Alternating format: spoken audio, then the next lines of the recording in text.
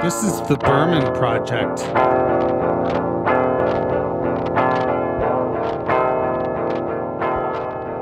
Hey, it's JD here, back for another week of introspection and reflection on grief, depression, and the pathway to mental wellness, all the while nourishing my soul with the music and art of late indie rock singer-songwriter David Berman. How the fuck are you doing, everybody? I am okay, despite my recent disappearing act in the midst of season 2. I am A-okay. In fact, I went to visit my sister in British Columbia, and then I went and visited my friend Tim in Portland, and overall had just a wonderful time. Just a real wonderful time. And I made it back, and I thought, I need to get an episode out. So that's what I'm doing. So there's that. I'm looking out my window right now. It is gray. It is full-on winter. Here we are in the new year. It's January. And I think that I'm experiencing the opposite of what I normally experience at this time of year. I'm feeling pretty good. After several weeks of shittiness and not feeling great, I can tell you that I feel pretty good, and it's got to be this new drug I'm on. It's got to be. It's concurrent with my getting this new drug that I am feeling the way I'm feeling. I had to titrate up from 25 to 100 because apparently it gives you a rash if you just start at 100, which is bananas. But these drugs are bananas. They truly are, going in and lifting the hood on your brain and rewiring shit. And yeah, I don't know how to feel about that. But it's working. I'm in the front seat and I'm turning the car over and the engine is fucking starting. It's fucking starting. And this is great news for people who like great news. So there's that. I have begun work on the Pavement Top 50 podcast. So that's going to be Mondays. So because it's going to be Mondays and Fridays actually as well, I'm shifting the Berman Project to Wednesdays. So going forward, Berman will be out on Wednesdays and we'll go from there. We'll start today and we will go from there. I'm sorry that I'm always doing this kind of housekeeping. It seems at this point that I should be more together, less of a fuck up,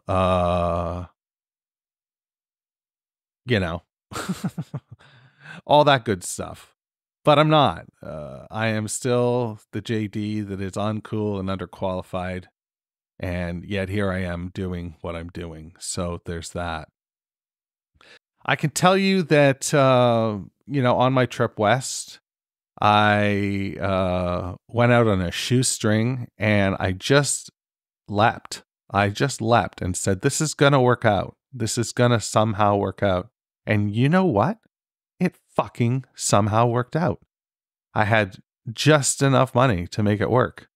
And I didn't go into debt to do this trip. So that's, fucking great. Because money is definitely, I'm learning, a big, big thing with me. A trigger, I suppose.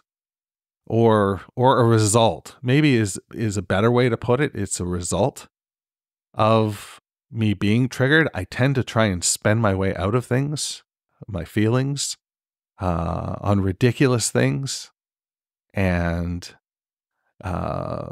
things that will give me an instant dopamine hit.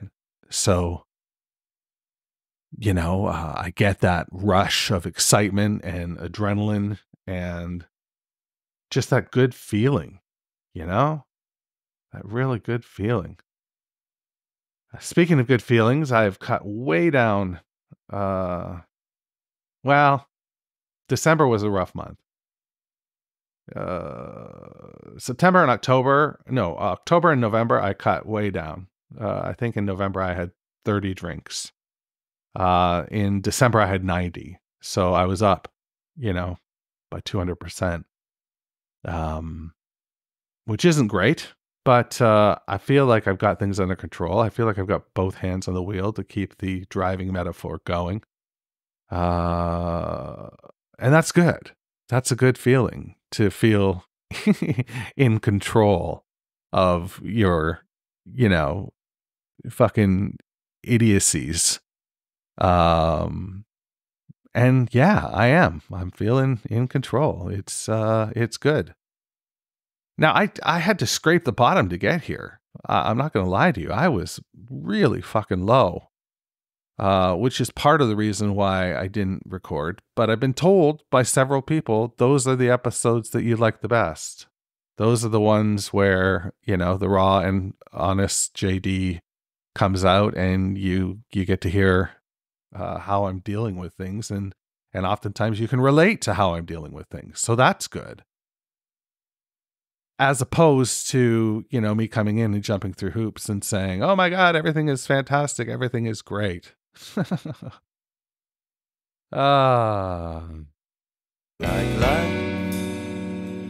the death, air crickets, air crickets, air crickets, air crickets, air.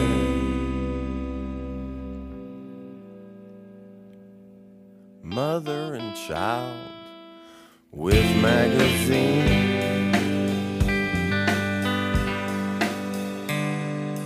into a story, into a dream.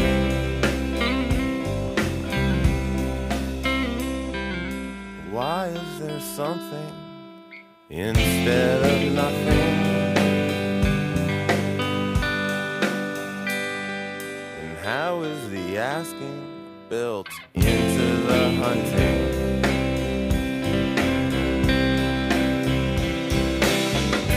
Do you believe in MGM endings? Yeah. Everybody's coming back to Christmas for Texas.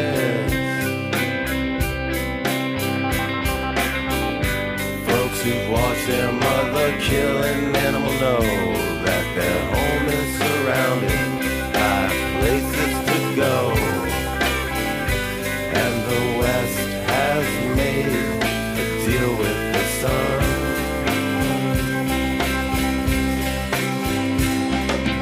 My life and home every day, drinking Coke in a kitchen with a dog who doesn't know his name.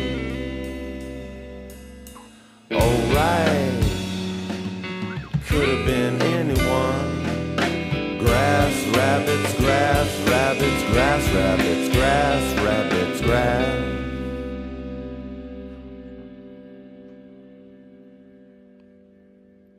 Nobody cares about a dead hooker. Looking like one, standing for many. Life finds a limit, the edge of our bodies. A stranger begins wherever I see him.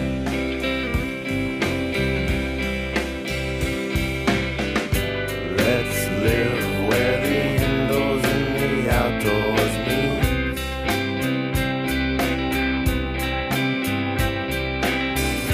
All the kids in the Commonwealth are free.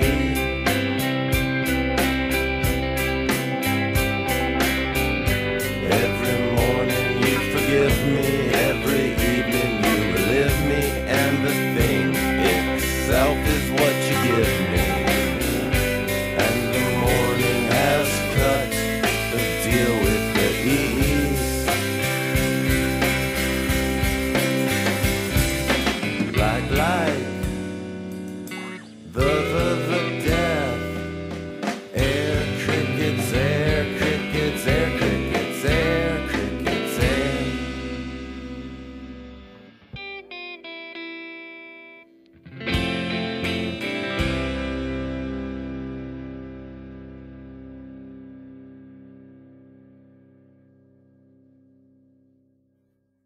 Don't step on that shit, JD. You gotta live it. You gotta just leave it and let it just resonate. And that's what I did. That's a pretty good fucking song, right? This is a great record. There's a reason why this is considered, one of the best records, indie rock records of the 90s, and certainly among the best in the catalog of the Silver Jews. Where does it rate for you? Send me an email, jd@meetingmalcolmist.com. Would love to hear from you. It would be cool to hear where you rank your Silver Jews records. I just recently spoke with somebody who really likes the early stuff, who really likes Die Map of the Reef, and that was surprising to me. I like the more melodic stuff. So this song is very melodic and mysterious as well. I don't quite understand the lyrics. I definitely don't understand the title. Like the death. like the death. Everyone's coming back to Christmas for Texas. Folks who watch their mother kill an animal know that their home is surrounded by places to go, and the West has made a deal with the sun. Good Lord. The man is so gifted and so talented. It's just an absolute travesty that he's no longer with us. Let's celebrate the man a little bit more with one of his poems now. This is part 2 of the poem that we started last week. It comes from Actual Air, the collection of his works. And it is Self-Portrait at Age 28. So Self-Portrait at Age 28, part 2. I can't remember being born, and no one else can remember it either.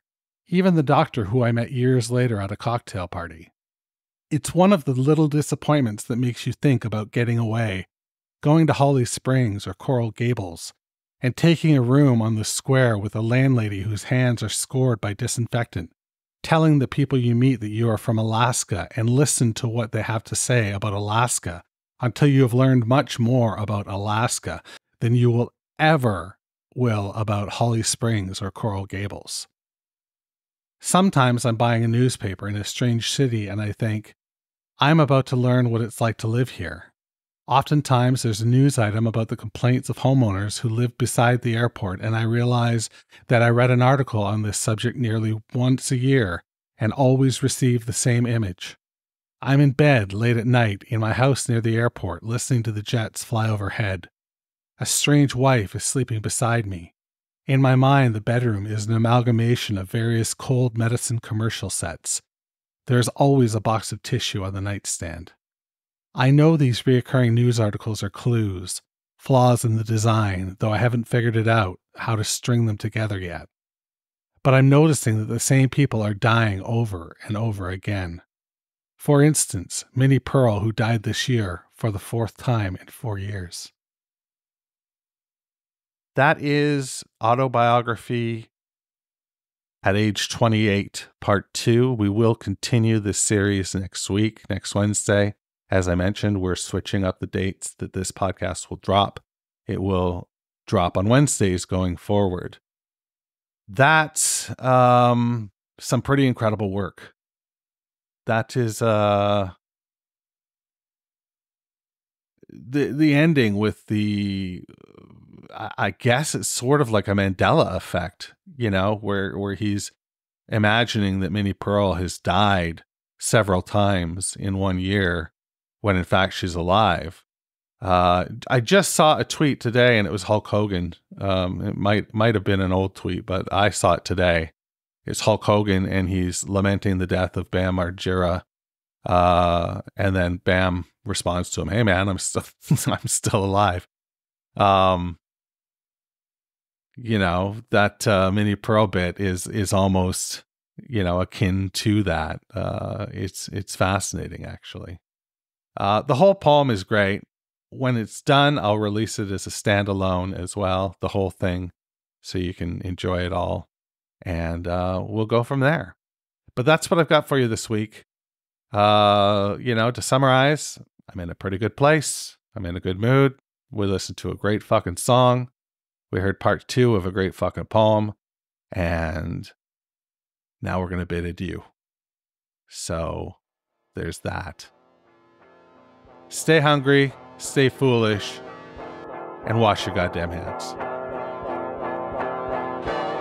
The Berman Project is a production of Duvra Podcasts and Such. You can find out more about the show at www.thebermanproject.xyz. That's right, I'm fucking Canadian. I'm also social. Find me on Twitter, Instagram, and all the rest at Berman Project.